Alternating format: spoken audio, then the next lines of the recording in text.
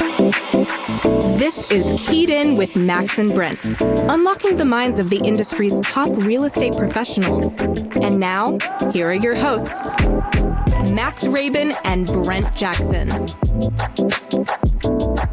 Hey everybody, welcome to Keyed In Podcast. I'm Max Rabin. And I'm Brent Jackson. So today, I feel awesome about our guest today, by the way.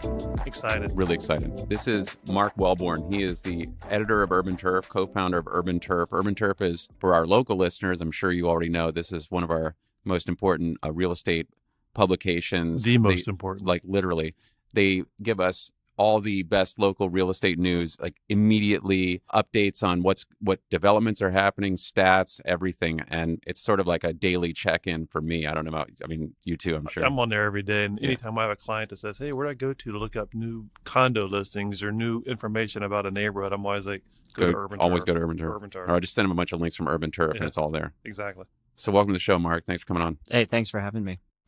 So tell us about like the beginnings of how you got into doing this. I mean, first of all, you're from DC. That's important. Yep, I'm from DC. I grew up in Northwest. I went to school here and then went away for college and moved to New York. And that's kind of where the idea for UrbanTurf came from. So by the way, thanks you guys for having me on. I've listened to 2 podcasts that you guys have done and they've been great.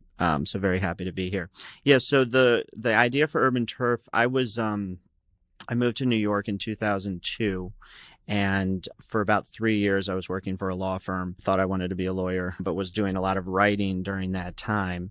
And then ultimately decided I did not want to pursue law and tried to get into journalism, but it's tough to get into journalism if you have no experience. And so I ultimately decided to go back to graduate school for journalism at Columbia.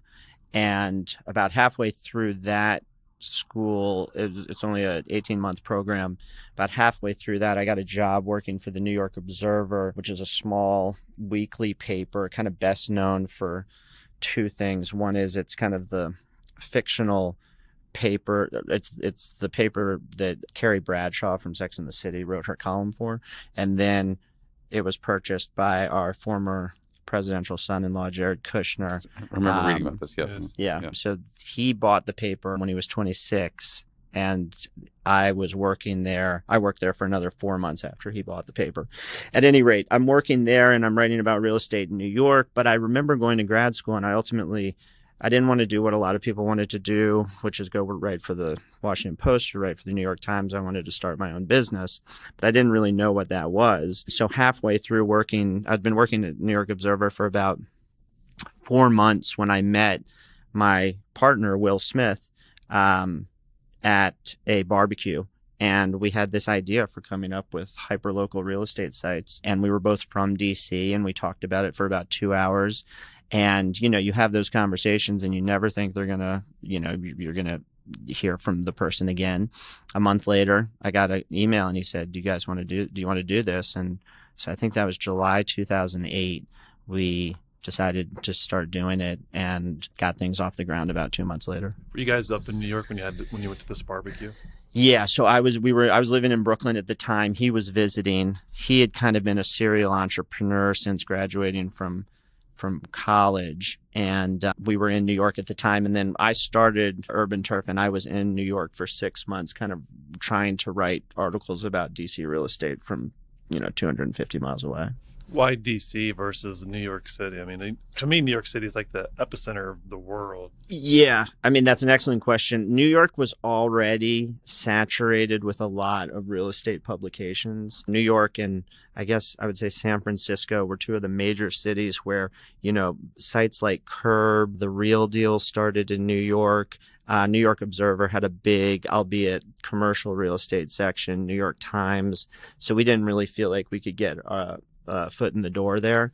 And DC at the time had Washington Post real estate section and I guess the Washington Business Journal. So we felt like there was an opportunity for us specifically from the residential side of things. Also the market, growing exponentially around. And then, I guess there was, before you guys, there was really nothing else like that. I mean, you have Washington Business Journal, right? Like you were saying, I was trying to think about other sites that are now putting out local real estate news, but it's still really you guys are still really the main ones who kind of do it in this way. Yeah, I mean, I think that's why we've been successful, is that another site has not come along to kind of do what we do better, I guess. Curbed was here briefly a couple of years. Did Curb leave? I mean, are they gone now? Because I don't They see actually were purchased by Right. New York Magazine. Okay. And then from my understanding, they now just have a New York site. Okay. But yeah, I mean, we felt like there was, if we could, produce a lot of content, that there was an opportunity, particularly from the development side of things, which I would say is at least 50% of our content. Right. And then, we were doing neighborhood profiles and kind of highlighting individual homes, which became extremely popular. So just in terms of the journalistic aspect of it, from starting from like zero in a city to do this kind of news, how did you start building the relationships to get these scoops and make sure you had this stuff in a timely manner? Yeah, I mean, I think when we started out, we were publishing 3 articles a week, and now we're publishing 20 articles a week. And we realized within the first 4 months that we weren't getting the eyeballs with 3 articles a week, nor were we getting any interest from potential advertisers. So what we started doing is essentially just trying to reach out to as many people as we could in the development world. A lot of cold emails, just introducing ourselves and saying, here's what we want to do. And I can't remember the first major scoop that we got, but our first advertiser was, and mind you, this is in 2008 when we launched in July 2008. The bottom fell out in September 2008. Right. And then we didn't have an advertiser for another 3 months after that. But City Vista Condos at 5th and K, Yes. the developer from that low needed to sell like 80 units or something. And so they were like, let's just take a flyer on this. And I can't remember. I think it was the Mayhood company who was selling them. So they reached out to us and we started doing kind of banner ads for them. And then that just begat another and another and another. And then that was kind of. It's interesting too, because when I think of 2008, it's like conceptually for the internet, it's not even close to the internet of today. Oh, right? no.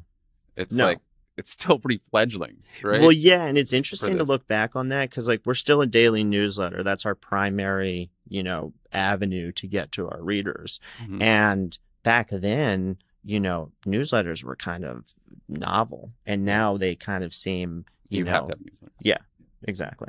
So do you remember your first couple of articles that came out? Yeah, we were doing gosh, and this is like looking back on, when you were in kindergarten or something, but we were doing articles like 5 things you need to know about buying a home in DC. Okay. And we were doing. It's kind of like us trying to start a podcast. It's like, what are we going to do? Right. 5 things to start. And I'm not right. Yeah. And I'm not saying that article isn't useful today. It obviously is, but we feel like we thought we were being really innovative and being like, this information isn't out there. Right. And now 15 years later, it's everywhere, right? Like you type that in. We were doing a couple of neighborhood profiles. I think we started doing we pick a price point and we say, what, $550,000 buys you? So I think we were doing that, and those were hugely popular because, mind you, this is also before like the automated Zillows and, right. When MLSs were kind of, they weren't online. So people were, or at least they were just coming online. So we felt like we were offering, service of sorts for that. So in the early days, were you writing some of these articles as well, or you had a writer? Yeah, so I was writing. I mean, at the early days, it was me and Will, and actually we had a minority partner named Rocky Vega, and he left after about a year. But I was doing all the writing, and Will was doing all the groundwork to find us advertisers and kind of dealing with like any technical issues that came up with the site. So should be noted. So your wife is a realtor with Compass. Yes. And so I was going to ask you about like how you find out things that you want to write about and like what your sources are. So how does having your wife in real estate like help or affect the way that you operate? Well, I really try and make sure that it doesn't look like there's any influence or favoritism happening. Yes, just to clarify, Yeah. like what I'm not trying to What say are you trying to is get to, Max? What are you trying to ask me? it's not her like secret advertising website that has all this amazing journalistic content. It's all the leads on the back. I must note that it feels, I mean, it feels, and it is like a very pure journalistic thing where, and obviously you sell ads and everything, Yes. you know, that's the right, it's a website. But no, I'm just, you know, just curious because like you're looking for scoops, you're looking for new information. She's obviously a successful realtor. Yeah. So, I mean, that's what I'm just. Sure. I mean, I think that things will happen. Like I'll want to know close price for a listing or something like that. Right. And I'll say, can you look this up for me? But now that was about 3 years ago, I would ask questions like that. But now again, Get that that question information is everywhere. Yeah. So I think it's more, honestly, what happens now with Pam is that I'll write an article and it'll be like 10:30 at night. And I'll have read it 3 times, or I'll have edited an article and I'll be like, can you read this right quick? Sure. But that's kind of the extent of things. And it's interesting because it's not a reciprocal relationship in terms of, I really try and keep UrbanTurf business just to myself. Yeah. Pam will come home and it's 30 minutes about this deal and 10 minutes Right. about this deal. Right. We love talking about that. I mean, the last time Pam and I went out to dinner, she had to bring her laptop and like put it underneath her chair because there was some, and you guys thing. know Yeah. as well as anybody, there was some, you know, Something contract had to that be might done. needed to be ratified within like a 45-minute window or something. It's both like part of the business, but it's also just so embarrassing. You're like, I literally have had this like dinner or show or vacation planned for months, and then you get there and you're on the phone. Like, just that's the life of a realtor, I guess. Right? Exactly. So, I mean, I think vacation is a little bit of a, you know, misnomer for you guys. Yeah. So how big is the UrbanTurf team right now? So we have Will and I, and then we have a tech guy who works on a freelance basis. And then Nina Perry Brown, who had been writing for us for 6 years. She just moved on to another chapter in her career actually last week.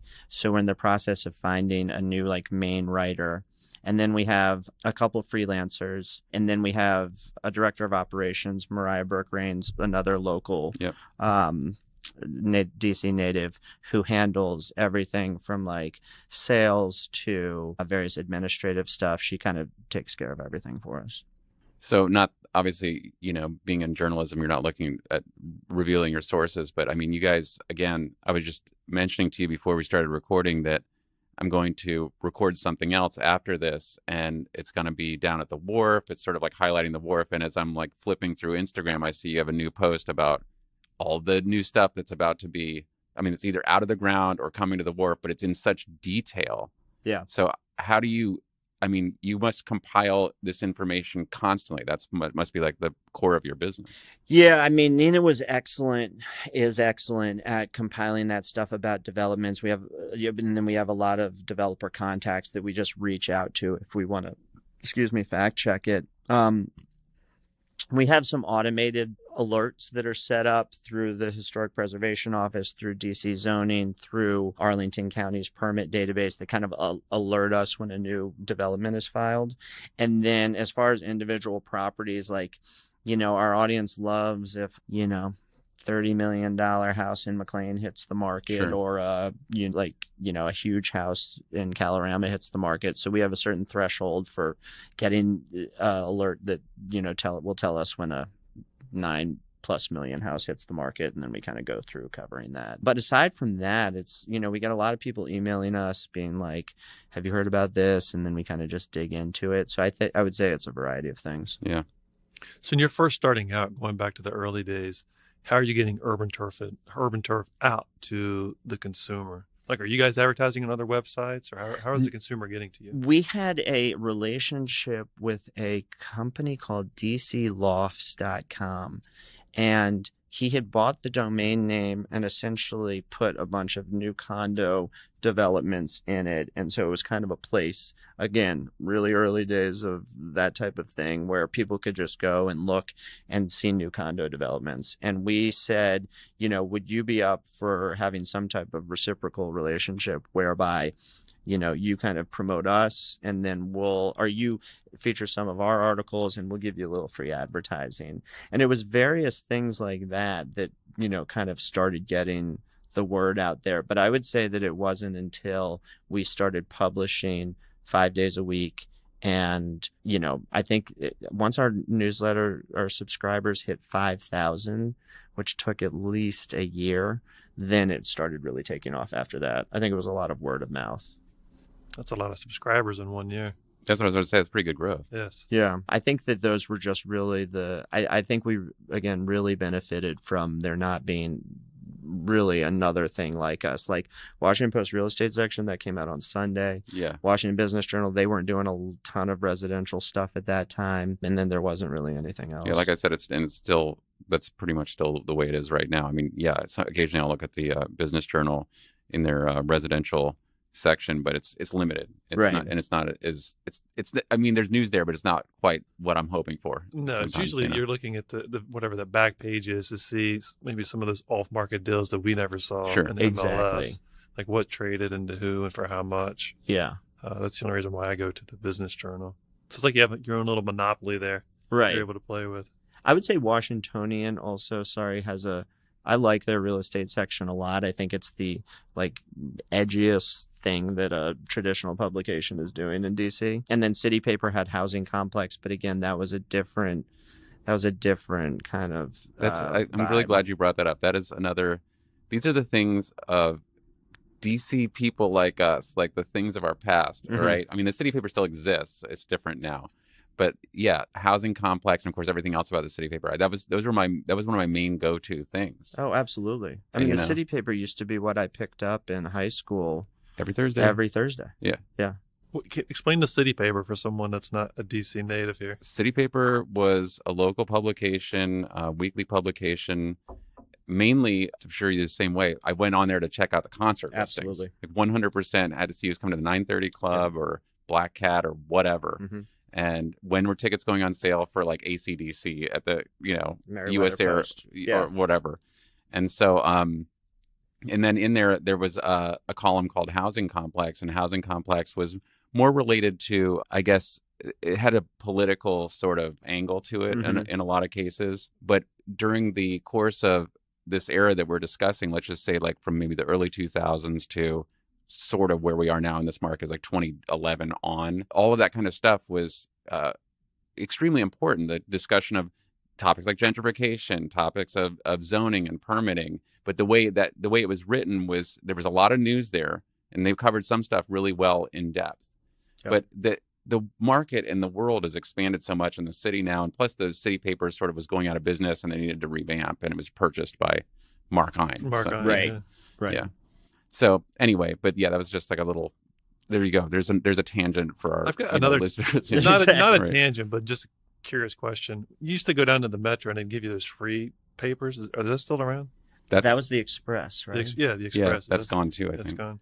Yeah. I mean, I just remember City Paper was at any local establishment that you went to. Right. It had like a little crate there, and And they're picked it free. up. Yeah. I know Capitol Hill has one. They have Hill Rag. Exactly. Sure. And that's still around, I That's think. still around. Yeah. Yeah, City Paper, man. That's some memories. Max is absolutely right, though. That was like the concert flyer. Like, if you wanted to find out who was coming over the next 2 months, that's where you went. And it's crazy. Now, obviously, you go online. But back then, I remember going, I was like, I want to go to this. I want to go to this. I want to go to this. Yep. Have you guys ever thought about doing a publication as far as like a hard copy of something? I think we considered doing something that kind of was like a new condo directory that would be more of an advertising product. But then the cost of doing So that expensive.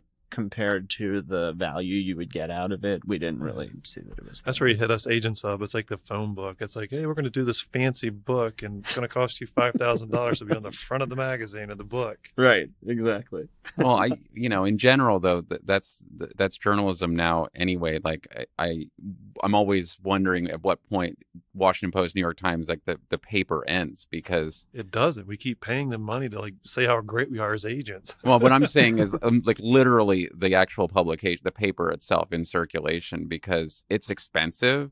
There's transportation costs. There's all kinds of resources that go into that. I mean, how many people are still getting these like written publications? You still get a written? I read the New York Times every morning. I get to the gym 5:30, and I'll sit there. I don't have a high intensity workout like you on at Peloton. I'm just picturing you in the locker room, just like sitting back, like in your underwear, with like the New York Times on the couch. Like, yeah, I went to the gym today. Good morning, Brent. You know, like that's it right there. That's me. Well, can I ask you guys a question? Like, I mean, Washingtonian comes to mind as one place that just seems like a required ad buy for you guys. They kind of push it that way, yeah. But I think there's real value for that. I mean, I know that at a certain age demographic, you know, people are still at home getting the Washingtonian, reading it, flipping through it, and so to be visible in there, it seems like it's a worthwhile money spend. We do. I think we advertise in a couple of different glossy magazines. The one that we always struggle with, I think it's the Washingtonian Best Of. Yeah. And I'm assuming like it's like that across the board. Much it's like, it's like $10,000. You can be the best agent. I'm like, you know, then there's 50 of our top competitors in there. And then the ones that didn't get in there, they explain on social media why they didn't get in there. They didn't pay for the ad. They have something else coming out. I mean, it's a whole game. We discuss it every single year. It's like they hit us up for the money and like, do we do it? Do we not do it? If we're not in it, people don't think we're successful. It's like, but it is true. I think that maybe at some point, all of the brokers will collude and say, we're done with this, you know, because we're forking out. I don't even know how much Compass forks out for that spread. That spread. The first time they did that spread, for our listeners, this is a couple of years ago, Compass did a spread that was probably 50 pages in the Washingtonian, and it was really well done too. It was very personal, and the photographs of the agents were like doing things that were sort of candid. It wasn't the typical like, you know, headshot, right? So, and after that, I think that everyone else is like, oh, we need to step up our Washingtonian game for the best of. And it's just, and then the Washingtonian's like, yes, you know? Right. But that's fine. It's fine. Like, I'm just saying, like, it's a lot of advertising dollars that go in that direction. That's true. Yeah. I mean, the whole goal, right, is that you want to be reading the magazine, and then you want to be reading something, and before you know it, you're reading an ad, but you don't realize it, right? Of course. So I just feel like that's probably what Compass was thinking the entire time, right? Absolutely. It's advertorial. Advertorial. Yep. That's what I was trying to think of the term. It's advertorial. We know that term very well. Yep. So UrbanTurf, when I think of UrbanTurf, I think of it as being, it's pretty straightforward. I can go to UrbanTurf, the daily article or the links that you guys post, which is also extremely helpful. It's another thing that important to point out. That's one of your products there, is that you consolidate other links from other publications. So again, it's a sort of one-stop shop if you're a DC realtor to or gather. Consumer. I mean, or a consumer to gather real estate news. But so in this age of like, you know, obviously media has expanded to beyond essential journalism stuff, beyond news media, and everything is sort of heading in this direction of Instagram, TikTok being more viral. What do you see as like the future of UrbanTurf with regards to any of those kinds of things? Yeah, it's a good question. I mean, we use Twitter a lot. We use Instagram more and more these days. TikTok is one of those things, Max, as you well know, that I personally have a little bit difficulty figuring out how UrbanTurf would play into that. It's so much. I mean, I can already think of how it would work, but go ahead. But there's so much video that, like, TikTok is video, and our platform is currently 0 video. So I think we would have to figure out how that would work. I think that we would like to try and increase the frequency of what we do about 4 articles a day, including that link roundup. Right. And I think that if we could increase our frequency, I think that would bring more eyeballs. But the world of social media is one that, you know, something new comes along, you know, every couple of years, and publications like mine try and figure out how to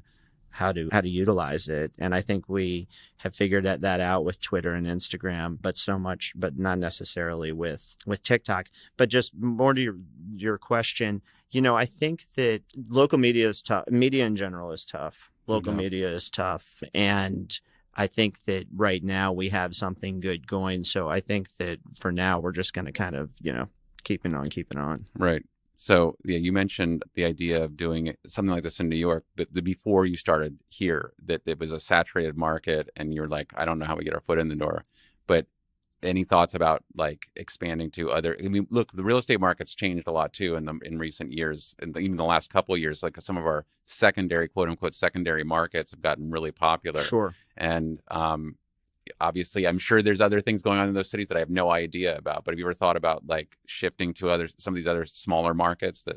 Well, yeah, the pandemic, it makes that interesting because, as you pointed out, New York, San Francisco, DC are not necessarily the only destinations for, say, young grads anymore. So the idea of going to like, you know, a Charlotte or an Austin or Richmond, Virginia. Exactly. Yeah. But, you know, UrbanTurf kind of needs like a special combination of things in order to move to a new market. You have to have, you know, there shouldn't be really anything else like us there. You know, you have to have a pretty thriving new construction industry, because that's where a lot of our advertising dollars come from. So I think it's something we would consider. We attempted to go to Chicago back in 2012, and we realized that the amount of work that we put into UrbanTurf DC, we would have to put in that same amount in Chicago and every market going forward. Yeah. So obviously, you know, you are getting all this information about what's happening, the newest locations, or if you've got alerts set for permitting and zoning and all of these things, you're probably getting an early read, right, on some things. How have you been involved in any development yourself, or like have you used this knowledge as power in insider your knowledge? Business? Yeah. I mean, the short answer is no, and I really just always thought that I should, you know, from a journalistic perspective, I was like, let's just stay on the journalism front. But if I were to just toss out the ethical aspect of things, I really should have got in the door back in 2009. I mean, there was so much going on. Cass Riegler, who was a local developer, and I'm friends with them outside of it. I remember having a meeting with them in 2010, and we were sitting on 14th Street at the Busboys and Poets, and they were like, everything east of here is really going to take off. And I was like, oh, okay. Huh, okay. And of course it did. But yeah, I mean, the short answer is no. I mean, we, outside of like some small real estate investments through through Pam and I, we haven't gotten into the development world. That's very interesting, because our first project was, I think, 2010 with Kevin and Adam. Oh, really? We sold their, I can't remember the address. It was on Harvard Street. We knocked it out of the park, but those two guys, they're genius, and they still have a footprint on some of the stuff they're trying to accomplish and acquire throughout the DMV. But it's impressive. It is. Who's Yeah. Kevin Riegler came from. He's a local guy too. Absolutely. Yeah. And he was under Monty Hoffman for a while, so he has that mindset. And Adam Stiefel is from, I think it's Adam Stiefel. Adam Stiefel's from Bethesda, or I think he's from Montgomery County. Yeah, those guys were great. And I mean, Kevin, like both of them were just really gung-ho about, you know, breaking off from the developers they were working with to start their own thing. And several people did that afterwards, but I really felt like they were two of the guys that did that first. Interesting.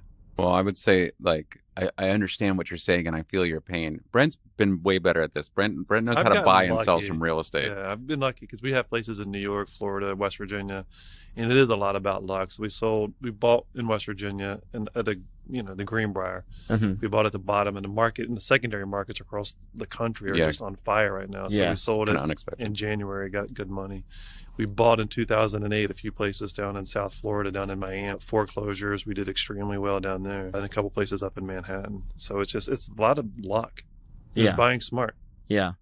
I mean, we own our condo on Logan. I live up in Upper Northwest now, but we own our condo on our street now, and I think that that's just the luckiest I will ever get from a real estate investment. And obviously, you know, it's done well. We still own it, but yeah, I mean, again, we should have, you know, expanded our portfolio. Are there any discussions about selling? Because sometimes, me as an agent, I just want to sell. Like I want to buy it and sell. Like I can't hold on to stuff for too long. So, is there any discussions between you and Pam about we should unload Logan and go buy somewhere else? All the time, all the time. And they're usually one way, which is Pam saying that, we should sell this, because once Pam gets done with the DC real estate market, like 8 to 10:30 is like looking in Eastern Maryland, or just looking for the vacation home. She grew up on the Hill, and her parents have had a series of homes they fixed up in Maryland and now Rhode Island. And so Pam has that bug. They still have a place up in Rhode Island? Yeah, they have a place in a small community about 5 minutes from the Providence airport. Oh, wow. Yeah. I have an existential question that might be complicated to answer. So you're from DC, your wife's from DC, I am from DC, and yet we all still live here. Like, do you ever have these moments where you're driving down I'm just telling you this because this happens to me all the time now. Okay. Yeah. You're driving down Mass Avenue, you're driving down the street, you're walking down in Georgetown, and you're like, how much longer am I going to be doing this? Oh, just for perspective, I grew up in DC. I went away to Colorado. I moved to New York. I came back to DC, but then I didn't want to live where I grew up. I'm living now where I grew up. My life has fully come, 360, 180? Yeah, right. So I think initially I thought about that, but I have a lot of friends from DC that came back here. And I think if you went to high school actually in DC proper, or did all your schooling in DC proper around the time that we were there, you have a pretty strong bond with those friends and the city. Yeah. So I would say the times that I'm now thinking about the fact that I still live here and I think it's weird, those are few and far between compared to when I was back here in 2010. Yeah. Yeah, I was looking at some photographs of myself in high school, which is always scary anyway. When you see your younger self, you're like, oh my God. But walking down in Georgetown, like after going shopping, totally. And it's from like the mid 90s. Mm-hmm. And I'm like, this could have been, it's just, I don't know. It's bizarre. Well, and also all these places that are now closing. Commander Salamander closed for a long time. Oh, yeah. The Uptown Theater closed. Like, I just, if you were from this area, yeah, it hits your heart a little harder. Yeah. And it's the way things are. I mean, if we had been here 50 years before that, we would have thought the same thing about any other random thing that had closed. I know. Yeah. Can you go back and is there anything different that you would do? Like starting a business from the ground up, just as a business owner, whether you're in real estate or something else, are there any like missteps you could have done something differently? I think me in particular, has had a hard time delegating a lot of the editorial work. I think that I would have delegated it more and been less of a micromanager, and I still should be, but I really want to put out a good product.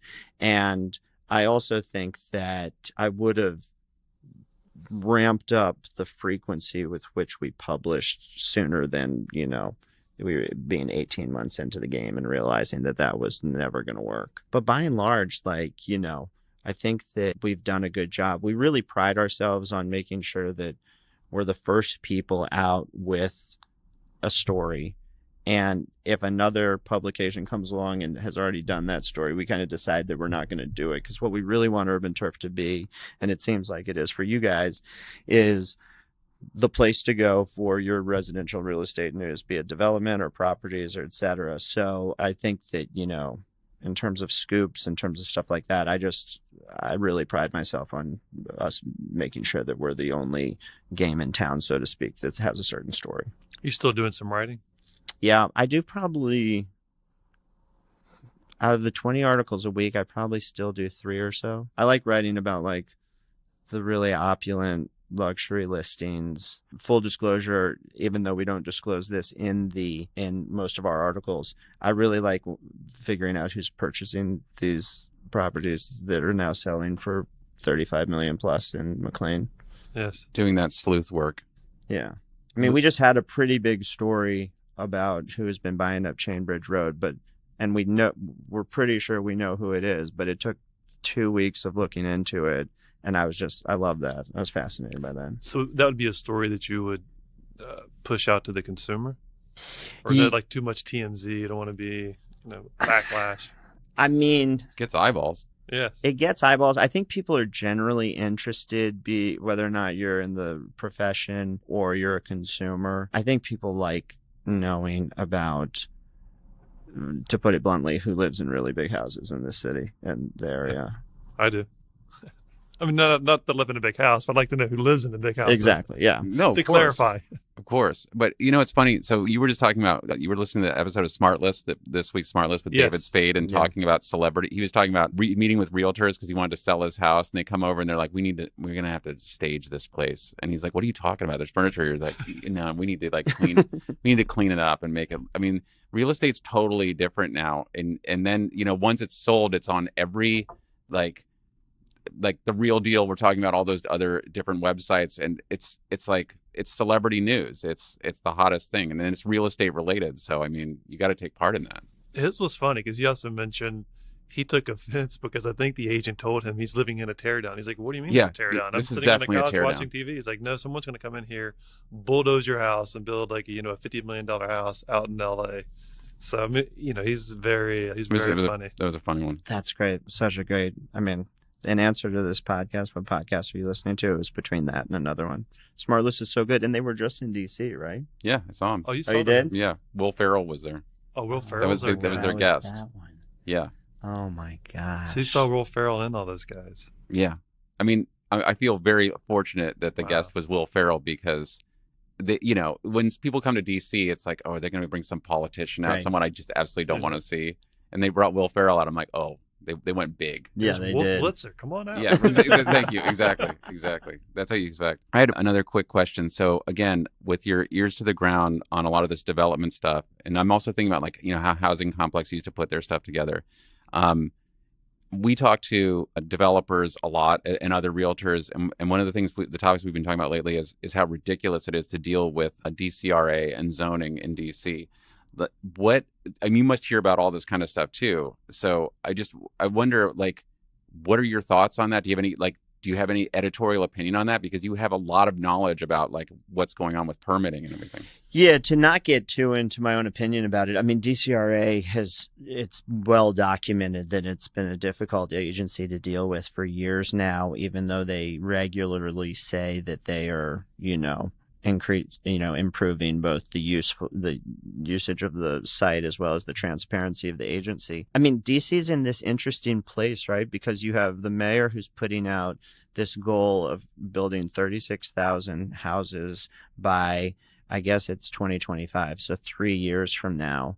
But then on the flip side of that, you have all the agencies and obstacles that you just existed that, are hindering developers from building. So I would say that I hear the same things that you're hearing on a very regular basis. And, there's only so much we can write about that, because it's like there's only so much you can write about the fact that, there's a low inventory of homes for sale. But we're certainly hearing the same things you are. And I was actually thing that the mayor was at about 3 weeks ago, and at least 2 people probably who were developers spoke up and said, it's getting increasingly difficult to build in this city. Right.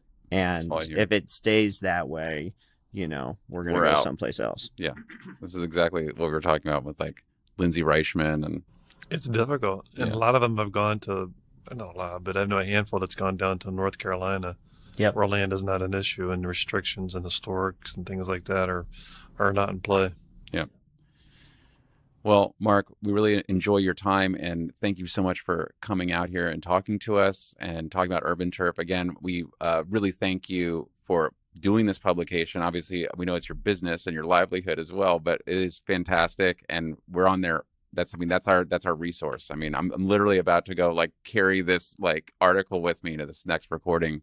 And I mean, that's all the information I could possibly need about what's going on at the wharf. And it's boom, it's on your website. It's incredible. Awesome. Thank you guys for having me. It's really great. I love the podcast. Thank you very much. You. So we're going to hit you with some rapid fire questions right now. Okay. Rapid 5. What is your guilty pleasure? Sports gambling. Sports game. I used to do a lot of that. You go with FanDuel? I go with a less advertised option. Yeah. Okay. So let me think about this, because this is interesting. I used to have this same affliction. We'll just call it that, right? Because we'll call it a guilty pleasure. But it was all before everything was legal. Right. And now that it's legal, I'm not going to the sports book or anything. So it's just do it on the app. Yeah, I mean, DC has an app now. I use an app. Yeah, it's everywhere, and it's so much more accepted, than it used to be. Yeah, I mean, it's advertised everywhere you look. Is there a stadium named after one of the betting sites? I don't. Exactly. Probably, sure. yeah. You have Crypto.com as the state. It used to be former the Staples Center, right? Yeah. I mean, do you have a sport that you like to gamble on? Weirdly, golf. Wow. Yeah, it used to be basketball and football, but golf betting has taken off tremendously over the last 4 years, and because you can just get huge odds on it. Like one golfer? We pick I do it with my brother, and we pick 8 for a tournament, and then the payout can be exponentially more if one of those hits. It's a whole math thing. Do you think, I'll come back to that, but do you think Tiger Woods will play in the Masters? Oh gosh, this is so nerdy. I saw something on Twitter yesterday that was called Celebrity Jets, and it showed Tiger's plane landing at Augusta. And the word is that he's going to do a couple practice rounds and see if he can go. I would be very surprised if he does not play. I was at the Masters in 2019 when he won, and it was unbelievable. You were at that? I was there, yeah. Wow. That's to me, it's the most memorable sports event in my lifetime. Yeah, it was incredible. Masters tickets are incredibly difficult to get, and I had a friend who had them through his family, so we went. But yeah, golf betting is what I'm doing now. Gosh, if any of my friends listen to this. They're going to listen. They are going to listen. I'm going to tell them to. I love it. Good. Outside of UrbanTurf, what do you like to read? Book, magazine? I just finished a book called Anxious People, which is the plot line fittingly is a guy robs a bank, and then it runs across the street and runs into an open house, and he takes all the members of the open house hostage, and all their anxieties. I don't know if I want to read this. Yeah. All of their anxieties come out over the course of the book. It's really good. Netflix is going to make it into a series apparently, but that was a really good book. Wow. A little scary. Sounds like my doing open houses. Really my worst nightmare. At least I don't think there's any banks that are close by. Favorite vacation spot? Probably Mexico or Italy. All right, those are good ones. Favorite hobby? I said sports gambling. Do you golf? I started golfing about 18 months ago, and I'm not very good. I coach my son's baseball team, and as far as that can be a hobby, I really like doing that. Nice. Is he on one of those teams that travel all around? No, I used to coach my 8-year-old's team. Now I'm coaching my 5-year-old's team. So we're really just trying to get the ball to get out of the infield. They moved. Yeah, they changed the rules. So it used to be coach pitch, but now it's back to T-ball. Okay. Just trying to get him to run to the right base. Exactly. Yeah. Other base. Yeah. My son played baseball for one season. We called it quits because he'd be out there chasing a butterfly, totally, or, kicking dirt, and not even paying attention. Yeah, so. we have a bunch of dirt diggers on our team. So we stuck with tennis, and now he's playing basketball. We always like to ask this question, and you've got some inside knowledge here, but do you have any predictions for the rest of 22? For the housing market? For the housing market. Yeah, I actually am going to probably go against conventional wisdom, and I think inventory is really going to come back about starting around late May. I think that people are going to put their houses on the market thinking they can get a high price, and then that is going to combine with kind of dropping buyer demand when interest rates hit 5%. You heard it here first. Someone predicted a rise in inventory for 2022. Yeah. I mean, we can't. We can't put out another newsletter with a headline that there are no homes for sale in DC. People are going to be like, "Come on, man." So no, that's a good point. New content. So you put that headline out, and then it'll be predictions that housing inventory will rise. It's going to crash. Yeah, and it'll be UrbanTurf will be on my Google homepage immediately because that's how it works, man. Yes. I think predictions for the housing market, though, you start reading them for the fall or the spring, and you're kind of reading the same thing at different publications. So part of me just wants to have a different take. Because it's just a prediction. Right. Yeah. I mean, you can base it on whatever you want and take the data and go either way pretty much. What does Cowherd say? A prediction sure to go wrong? Right, exactly. Yeah. Well, again, fully appreciate you coming on here today, taking time out of your schedule to visit with us. And thank you, and keep it up, and we'll be reading always, man. Awesome. Thank you, guys. This was great. Do you guys do you have a charity of your donation? Or you want to ask that question next time? We always give a donation to the charity of our guest choice. Oh, really? Yes. So if you have a charity, Name In it. Street Village. N Street Village, yeah. Are you familiar? Oh, yeah, I give a Yeah. lot of money to N Street Village. Yeah, love what In Street Village does. So that's where I would send the money. You got it. We'll Thank do. Yeah. Thank you guys. Thanks a lot. This was great.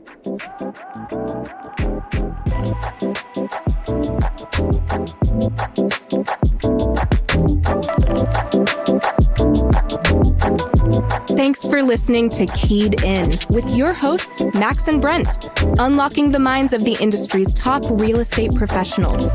For more information on selling your home, find us online at keyedinpodcast.com. Remember to subscribe to Keyed In on Apple Podcasts or wherever you like to listen to podcasts.